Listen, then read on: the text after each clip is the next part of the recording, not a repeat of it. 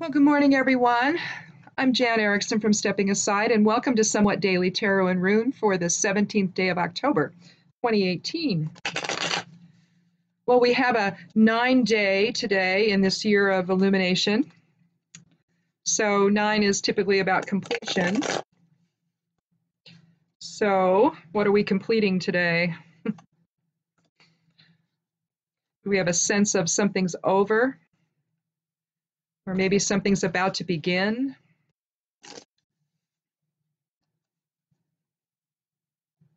Nines are an interesting number, being a derivation of 3, or a multiple, or not a derivation, a multiple of 3.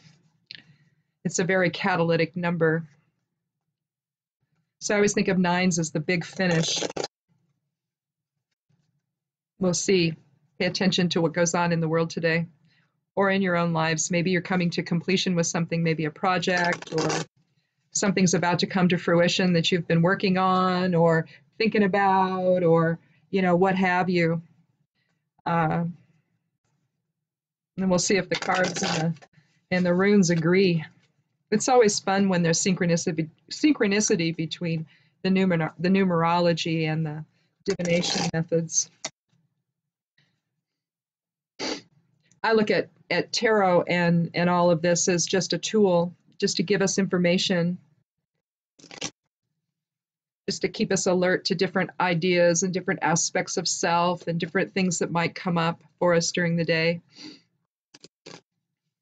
I don't generally look at it in terms of, okay, will I get this job or will this happen for me? I think that there's just too many people around to affect the narrative, to affect the whole illusion that we're living in. So I think that we have to deal in probabilities and maybe even only possibilities. But and then you have to get into whether or not you're reacting or you're being proactive. You're going to react, you're going to create. So lots of things can affect it. So I just tend to view divination as just a tool to give me a little more information about what I'm thinking about. But mostly what I just do a lot of the time, I'll just do like a 3-card reading in the morning just to see what the day might bring. Just what are the influences in the day? That's all, just energetic influences. Is it going to be will? Is it going to be emotions? What am I looking out for? So, and then a lot of the time with that, I'll use my Tattva Tarot deck and just look at, it's actually a joint deck. It's got, it's a hermetic deck on one side, and and then it's all Tattva symbols on the other side. So it's all elemental on that other side. And I like that one the best.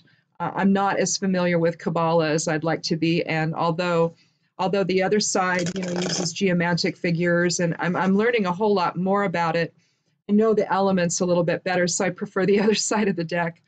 But it's one of those dual decks that some Golden Dawn folks put out. And it's a really interesting deck. The book that comes with it is very, very informative. A lot of work went into it. So it's the Western Tattva Tarot side. That's the one I like to use. But anyway, if you haven't been here before, welcome. If you've been here before and you're coming back, welcome back. I appreciate everyone coming and watching and sharing in this love of tarot and runes that I have. I write a blog called Stepping Aside, so if you want to go over there and take a look, it's got a grimoire. It's got, I'm also an author, so it shows the books I've written, and there's a Materia Medica on it. If you're into herbs, there's some cannabis stuff on there. I'm a cannabis patient, and so there's some stuff on there. In fact, my first book was about that. It's called Confessions of a Back Porch Herbalist. And that was actually about my healing my rheumatoid arthritis with cannabis. I actually achieved clinical remission 2.5 months after starting concentrates, after growing and then processing everything into medicine. I was in remission, and I was sick for 13 years. I had severe RA for 13 years. And so to heal like I have has just been incredible. So I talk about some of that, and I talk about being a witch and an empath, and sometimes there's some ranting going on. So if you don't like that, you can skip over it. The rantings of an old lady, crone witch. So, but you know, here's the thing. At some point, women, especially when you get to a certain age, you don't stay quiet anymore. So there you go. Well, let's count 13 and see what we have for today.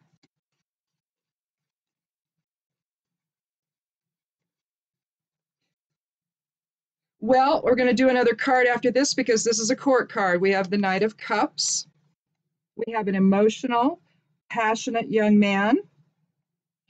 He's extending the chalice. He's extending his emotions to the world, basically.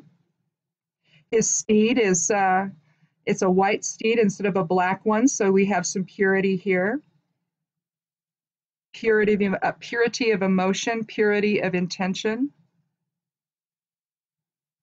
Knights are protective, they're active.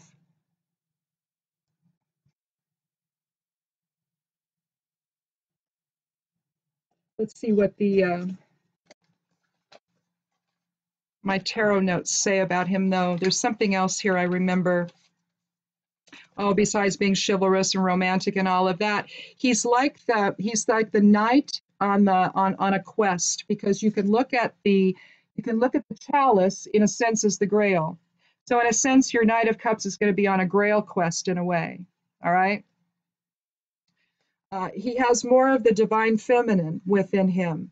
So he has a level of compassion that maybe, say, the Knight of Wands might not have. The Knight of Wands might be a little more willful and a little more, conflict oriented, depending on how he presents, But ill-dignified, that's what I wanted to look here. I thought it was this one. If ill-dignified, then you're looking at somebody who might be a little passive-aggressive, someone who might not be, it might be somewhat conflicted about his emotions, and maybe can't quite, come to the center with things. And so, but let's take a look at another card. The thing about the court cards, they can depict the individual, so a young man in this case, or it can mean the qualities, of that young man. And so it always helps to have more than one card to look at when you see a court card. In a larger reading, particularly say you're doing, say, a 6-card reading, and say you get a couple of court cards. Well, if they're looking at each other, when you have them laid out, if it looks like that they're staring at one another, then maybe they're having an interaction, and so you can interpret the reading from that standpoint, or at least that part of the reading from that standpoint, from the interaction that they have. But here, we don't have a sense of where he's been. We see that he's going, toward the future, so he's progressing onward. He's not looking toward the past. But we don't know where he's been and we don't know where he's going. So we're not really sure what it is that he's, on a grail quest about. So let's do another card and see what we come up with.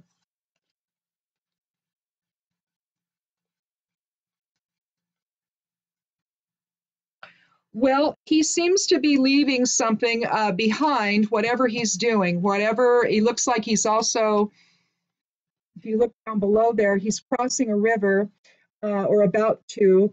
You also see mountains rising, so there's some challenge ahead of him. The 8 of Cups, again, same suit, emotions. It's the water element.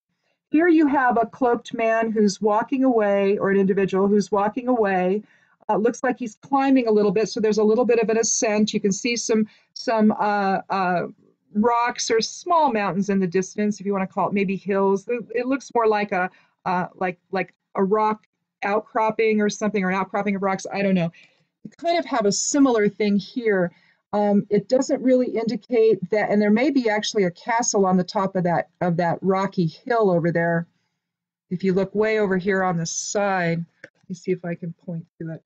Right over here, right there, that looks kind of like yeah, that's a castle, isn't it? Hard to see in the dark here.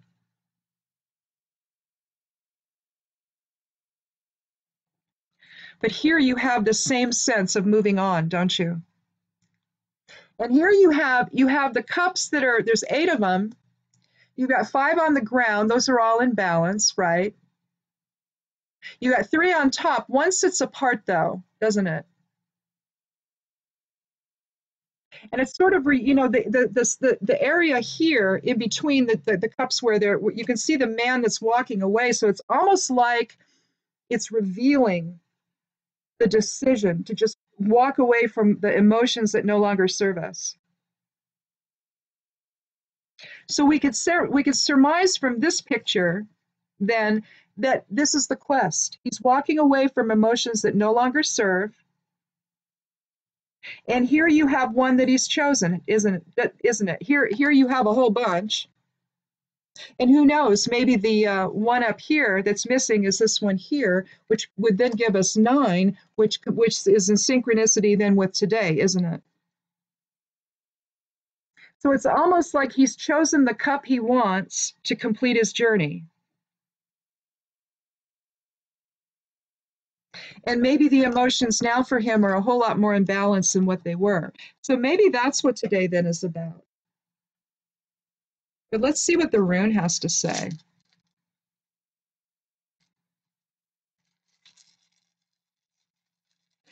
For those of you who haven't been here before, I draw 13 cards. I go through 13 cards and draw the 13th, all right? I do that because I was born on the 13th. I was born on the 13th of October, actually, just last Saturday was my birthday. And everything that happens to me happens in 13s. I don't know why. I was sick for 13 years. It's not that I didn't have RA longer than that, but I wasn't diagnosed, and it didn't go nutty and it stayed nutty for like 13 years. It was completely out of control. And but there's other 13s. I'm related to Knights Templar, and they were either the burnings began, the executions began on October 13th, or the edict was introduced and issued on October 13th, 1307. I don't remember now which one it was. So there's 13s that are just everywhere. One of the Queen Eleanor's, let's see, who was she? Was she Queen of France? Eleanor of Aquitaine, so Aquitaine would be France. So yeah, well, there were 2 of them. There was the grandmother, and she was either born on my birthday or died on my birthday, whenever she died or was born. And then her granddaughter was another Eleanor of Aquitaine. And I don't know if both were queens of both England and France, but I know the second one was. They tend to marry around in the different families, in the different, royal families. They all marry one another. And so that's why and now you have, of course, the 13 Illuminati families. I don't know if it all began or got congealed with the Merovingians, if that's where it started, but my ancestry is from there. So, but yeah, the 13s just figure prominently. Now, I don't do that on the runes. The runes I just let fall through my hands, and when one finally appears in my hand, then that's the one we take for the day. Well, here we have Vunyo, and Vunyo is not the 4th. What's Vunyo? It's the 8th rune of the Elder Futhark, so a multiple of 4. 4 is Ansus. That's the 4th. But Vunyo is about strength and harmony and joy. How we come together in joy and harmony, basically, with others. And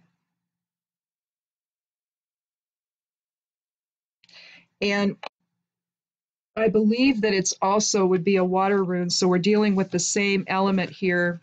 Let me check the grimoire just to be certain, but I'm pretty sure it's a water element. No, it's an earth. Also, some people say it doesn't have an element. Well, I suppose it can be earth. To me, it seems, if you're talking about joy, though, to me, that's emotion. So I don't know if I agree with that, but there's probably a reason for it. Especially if you think about in terms of our fundamental aspect of self being an aspect of the creator. And so that's all joy. So yeah, I suppose it could be an earth element. Yeah, I suppose it could, but I don't know. To me, water. But in any event, what we had here with the tarot card, with the Knight of Cups, here we have somebody who is expressing his joy, basically. He's on his grail quest, isn't he? And this is going to be, and anyone that's a wandering person who likes to roam about, uh, who likes to explore. You know, you're really in your highest joy, aren't you, when you're doing that? For me, I'm in my highest joy when I'm just wandering about, you know, looking at everything and looking at all my herbs growing and all the plants growing and just paying attention, you know, which is notice everything. It drives my husband absolutely insane, but I notice everything. I notice patterns. I notice it doesn't matter where we are, you know, and then of course I tend to talk about them, and it doesn't matter where we are, and so it's just one of those things I do. But in that respect, I'm in my highest joy when I'm doing that. You're totally connected to the moment, you know, and you're exploring the grandiose nature of maybe of the moment, especially if you're looking at patterns. You're looking at how this goes there and that goes there and that goes there. And for me, I can't stay away from that. That's just what I do. But Vunyo is thought of as the wish rune. It's a really, really powerful rune indicating happiness. So clearly, when we focus in and we don't allow our emotions to scatter, you know, like you could say, maybe this person finally realized that, you know, not allowing the emotions to scatter anymore. And instead, what they're doing is they're walking away from it, and maybe they're going to choose something that's a little more challenging, you know, and that's fine. And clearly you see that empty space right there where the cup was maybe, and now he's going to complete the journey with this, right? There's the cup there. So that's really interesting. You know, we don't number the court cards. If we did, then that would be theoretically number 12. All right. So then that would be energetically a 3, which is catalytic energy. And today we have a 9, which is a multiple of 3. So even with that, you have some synchronicity. Um, but clearly, with the presence of Vunyo as our rune, then what we're talking about is getting our emotions in balance and to live our highest joy and to go out and don't be afraid of the quest. Don't be afraid of the challenge.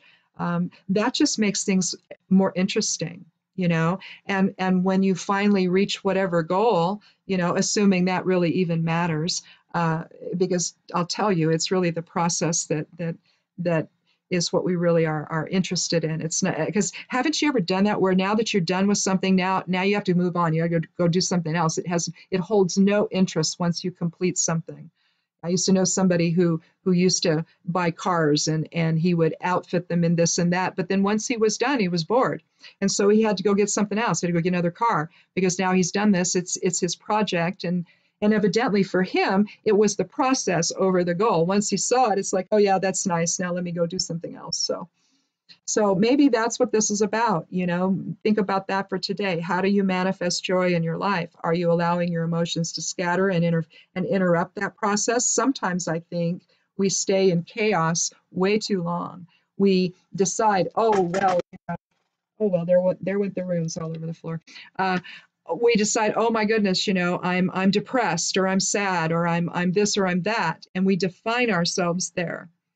We don't remain open to the possibility of something else, anything else. We define ourselves so narrowly that we're in that box, and we forget that we're actually very creative people that can choose at any moment how we feel about anything at all, no matter how upsetting. It doesn't have to derail us, oftentimes, though it does. And so maybe we need to just think in terms of letting go of some of that and focusing in on something that actually allows us to live our highest joy and proceed on the path, on our new path, on our own grail quest, you know, in a way that's emotionally balanced, and it can extend that love to others. So anyway, something to think about. Thanks so much for coming by. Click subscribe if you like. I'd love it if you did. Go over to Stepping Aside, my blog at imsteppingaside.com, and check that out. I post this over there on the side column, and then I've been trying to write them up. I tried to do it yesterday to do 2 in 1, and I couldn't get my head into it. So I'll give it a go today, and we'll see if we can write this one up on the blog too. And that way there's just some little synchronicity, so you don't have to come back and look at it if you don't want to. So anyhow, thanks so much for coming by. Come back tomorrow. I do this 4 days a week, and Monday through Thursday usually. And be kind to yourself, be kind to other people, and blessed be.